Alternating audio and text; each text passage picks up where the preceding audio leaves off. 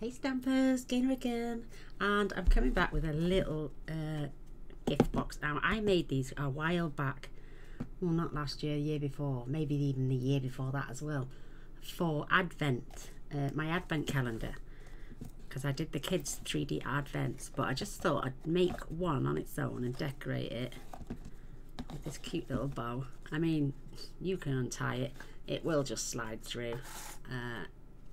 But now I've just got to tie it as normal now as a bow, because I've already added my embellishment, but I just wanted to show that you can get it on and off. So maybe nice little bow on the side with longer tails this time. But oh, look at that, made a pig's ear of that one. So maybe I will, and it opens up on the top and on the bottom, so whichever way, say you did your Advent and you had it with your numbers on, so you could open it from the front, you could then refill it from the back. I like that. And not only that,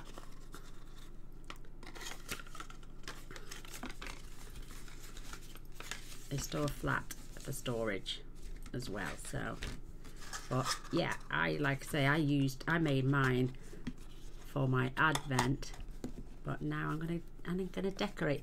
I've got, this is the top and this is the bottom, so my North Pole there, and I might not do a Christmas theme one this one. I'm going to be using the paper and some gold foil. It can be, now that to me can be Christmas or any time, so I'm going to have stripes around the side and my stars at the top and at the bottom. I mean, it's a giveaway with candy canes, but you don't have to add these if you don't want to. I was just gonna maybe place a couple round the sides and then decorate. Let me just take the knot out of here. But yeah, oh flipping heck, I made this. Ooh. Oh, I can't remember. Must be 4 years ago now, when I first made it an Advent. Cool, might be longer than that even. Look at me struggling. Oh, yeah, look at me struggling with my bow now and my lid. There we go, just pop it out. Gaynor will put the bow on that later. I have got some more ribbon here, so that was off a card kit that was as well. But here we go, you can get one box per sheet of A4. This is 8.5 by 7, and you're going to need to score on the 8.5-inch side. There it is. You're going to score this at 2, 4, 6 and 8. It's that simple. And then turn to the side. Gaynor's forgot what she's doing. 1/2 inch, and then 2.5, 4.5 and 6.5. That's how simple that is.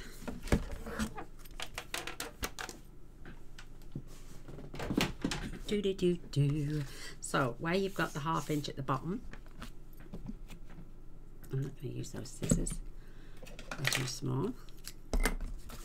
You're going to just a subtle little mitre either side, and then remove these strips.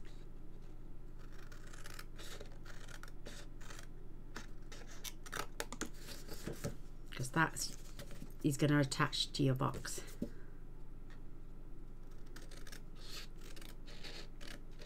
Everybody likes a little gift box anyway, don't they?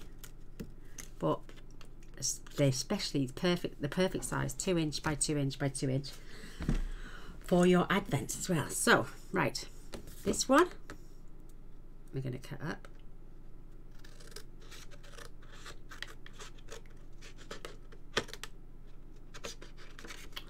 Oh, these scissors are terrible. You're going to cut up your first one. Your second, you're going to cut up a mitre. Only a small mitre. And then you're going to take this down to about, take about 3/4 of an inch off. And the same with the end one. Mitre to the corner. Mitre off the end. Take about 3/4 off. And this one, you're just going to remove that all together. And then you're going to flip it over and do exactly the same on this side.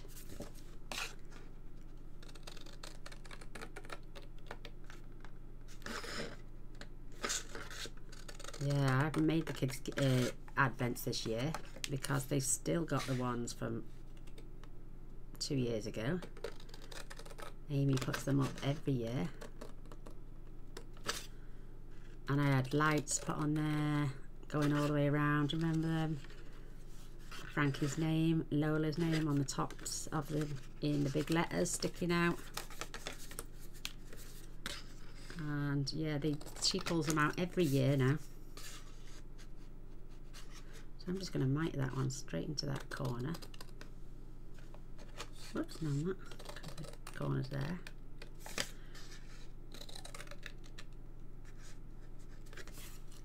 You know, if you get these little fuzzy ends, I'll show you what to do with those in a minute. I'm just going to pull that off and show you.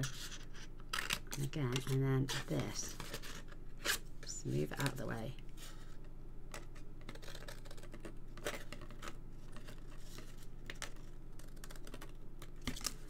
And there we go. You've got exactly the same. So get rid of the white bits now. Into the bin. And now I burnish. So I like to do my burnishing after I've done all my cutting. And now, you know when you look over, if you get any little bits sticking out, now's the time to cut them off. I'll show you now with this one because I can see it on that side. Right, see how this is not level here? Because I haven't taken it all the way down to the score line. Now you can straighten it up. And you bend. Now see these little bits that stick out? You can adjust them if needs be with little scissors. I don't think that's too bad actually at the moment.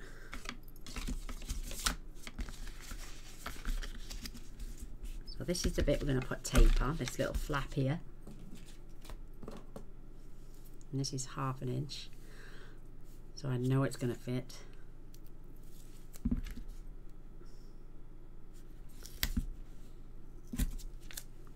Perfect. Any overhang, don't worry, you can just flick it through. So I can see a little boo-boo there. See them? You get a little tiny boo-boobs.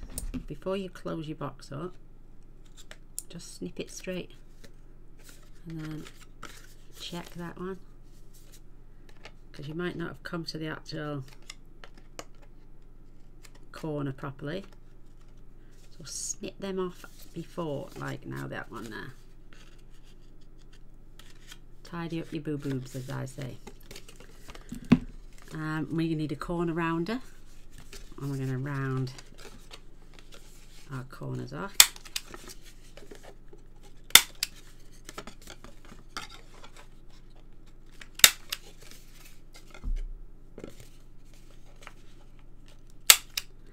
Cute.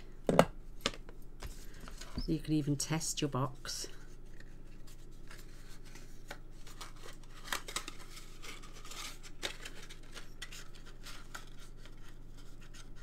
Perfect. They can come up and go in there.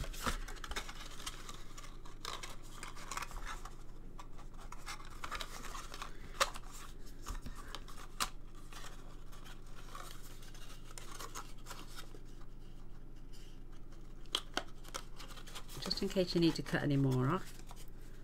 So that's cute, going to be our cute little box.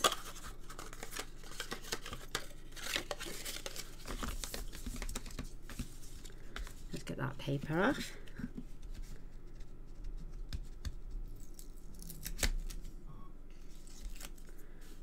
I mean, this little box doesn't even take one sheet of designer series paper, the 6x6. It takes like a 2-inch strip and a 1 7/8 strip and a 1 7/8 strip. So I took that. Make sure it's nice and flat. See, if you haven't mitered enough, you can always go back in and miter a little bit more. So when you close it, you've got that gap for your little flaps to tuck down. And there you get the perfect little tiny box. So cute. Right. I mean, you could decorate this now as it in the box shape. Just go round adding your paper. Or if you want, I'm going to do it like this time. In our fold flat situation. So you can fold it either way. And you can add your paper. So I want my stripes going upwards this time, and I've just cut 6 at 1 7/8 by 1 7/8, giving me that tiny little border all the way round. And I like to use glue. Are we having stripes going up or stripes going around the side? Let's have stripes going around the side. Perfect. Ooze it out again.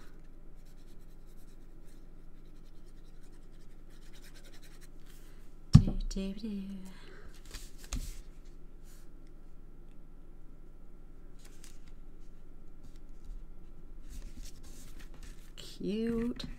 And then I'm having stars on the top and the bottom. Yeah, if you make an advent calendar like I did for Lola and Frankie, if you go back and check advent calendar, a 3D advent calendar, and then you can see, instead of pulling down the fronts of the boxes all the time, you can go in from the back and add. You get overzealous kids that want an extra treat. You go in and sneak an extra sweetie. You can go in the back end then and add some more sweeties. That's just so cute.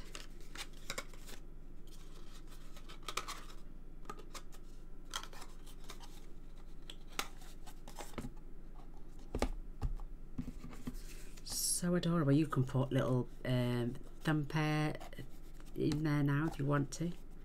So this is the top. So if you were doing an advent, you could have it coming down like that, so you can fill, or you could have it opening up. But I find when you're doing an advent, if you I like to pull it down, so you could decide which side you want as your front and back and put a little thumb notch in. But ours is going to be turned into a little gift box.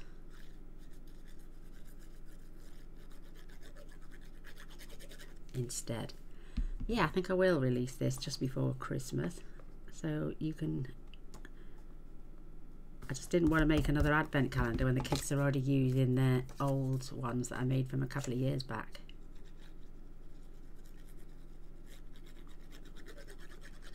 And you just do a pyramid shape then if you were doing, or I did them in the shape of a Christmas tree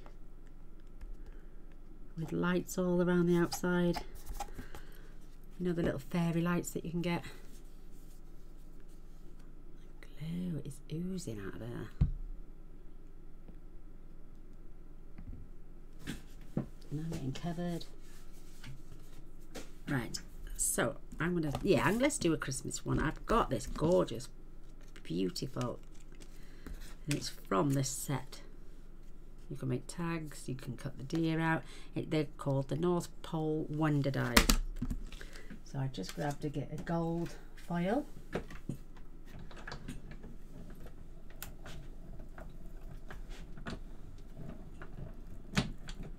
the gold matches the paper. Cut this out. It's so cute. And then, oh, look at this. It is gooey everywhere. I think the bottle needs to be tightened up or topped up.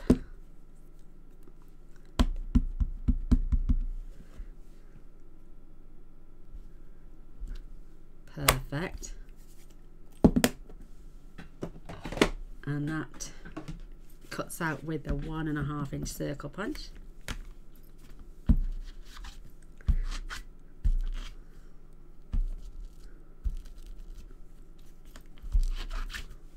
Like to keep it clean as we go, and the sentiment is from there as well. It's that one there.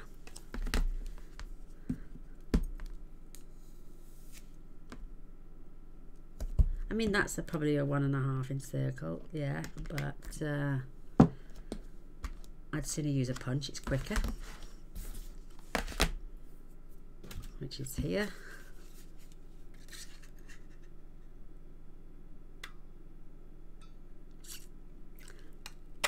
That pops out beautiful. And I'm going to add dimensionals on there and dimensionals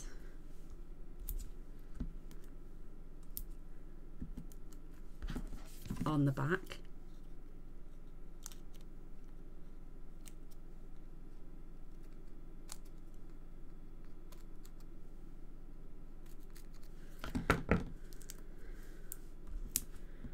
Perfect.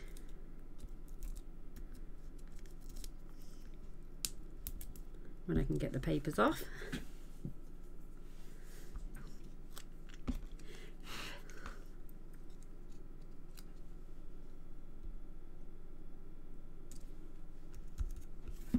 Try and keep that in the centre.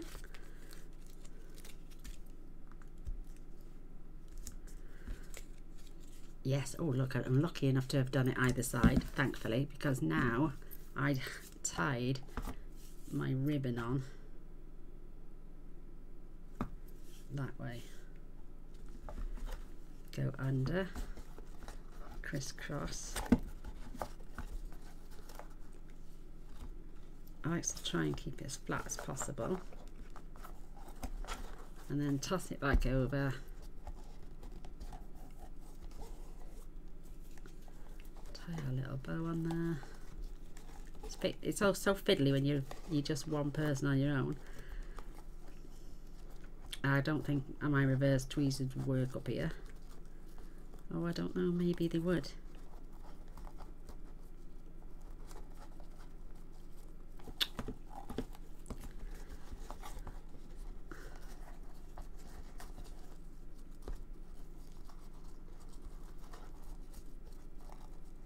I'm having no success with these bows today.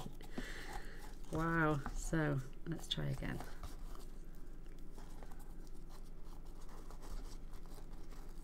That's got it that time. And then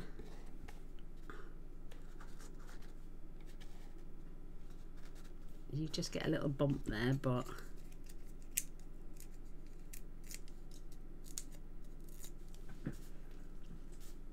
and because I know this is top and bottom, I'm going to choose to put that on there either side. So that's how I was able to untie this one, but I could just slide that back down there.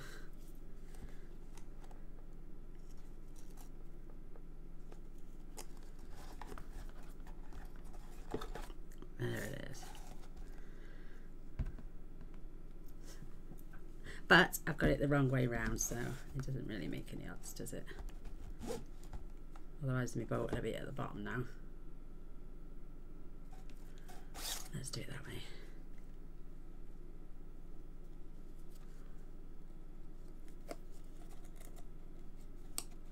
There we are, that's better. So, half and half.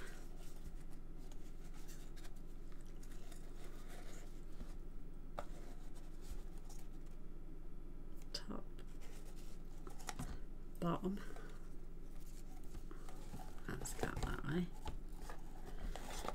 and then flip it over. Woohoo!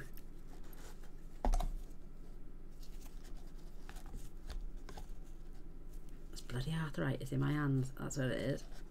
Give me a jip. Old age doesn't come alone.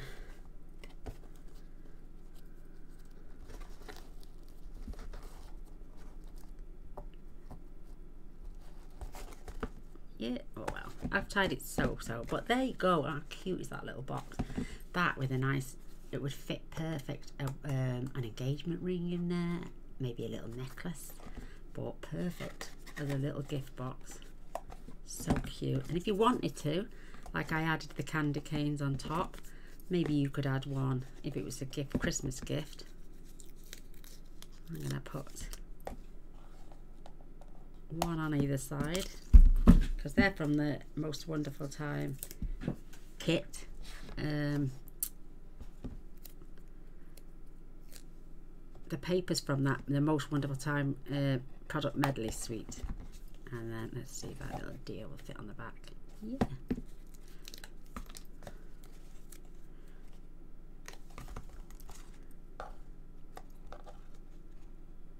So I thought I'd have some of the stickers as well.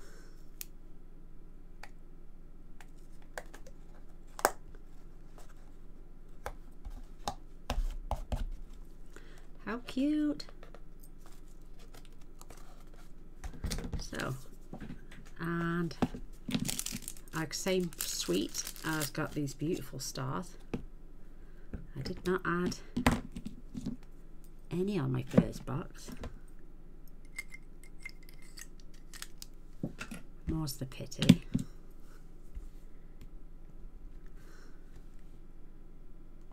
I'm just going to pop one right there in the centre of the North Pole sign.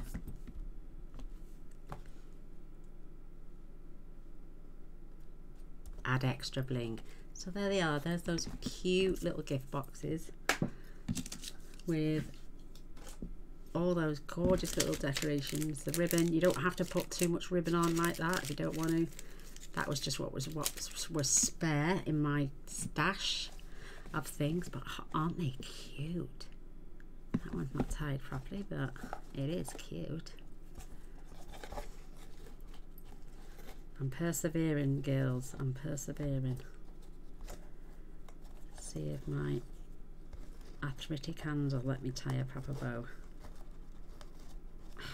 No.